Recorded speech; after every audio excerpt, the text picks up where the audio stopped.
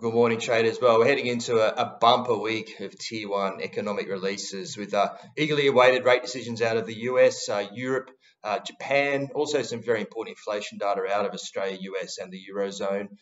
With the US, the FOMC is looking likely to hike 25 basis points. And US inflation has moved lower lately, but the tight jobs and business activity remaining very resilient sees the market pricing in over a 99% chance of a hike there. What will be key here is the signalling, where most of the market reaction will be.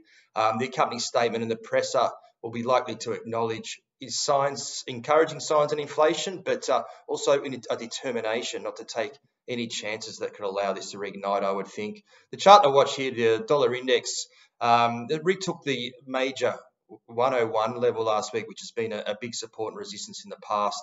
That'll be the level to watch. Hold above this price could indicate a further bull run on the US dollar. If it gets under there and starts acting as resistance, another push down to those lows we saw recently is definitely a possibility.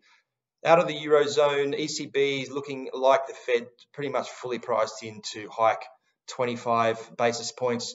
Future rate hikes do hang in the balance there. So the signalling also will be the most important part of that decision. Another hike in September is being teased by ECB members. It is hanging in the balance, and there are some flash PMI manufacturing and services figures out of France and Germany on Monday, which could go some way into how that messaging reads.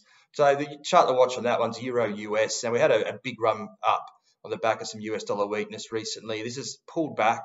Found some resistance to that 112 level at a majorly overbought on any kind of oscillator you look at. Now it's found resistance there, it's pulled back slightly. So that I think that'll be the level to watch, that 112, whether it can retake that, reestablish itself as a support level.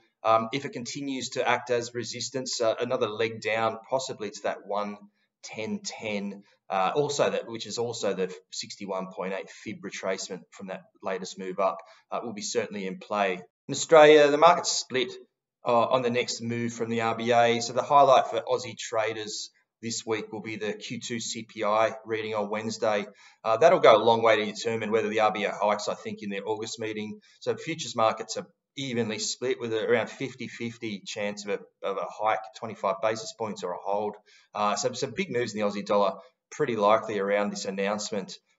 Chart to watch on this one, Aussie US. So they drifted lower last week. That was mostly on dollar strength, though we did have some stronger than expected employment data of Australia, which arrested the decline somewhat and saw a brief spike until it started dropping off again. And we did find a brief support at the 50% fib level there at around 67.50. The key level to watch, I think, is that 67.50 figure, which has been a pretty important figure in the recent past. So a break above and a hold of that could see it testing that major resistance at 69.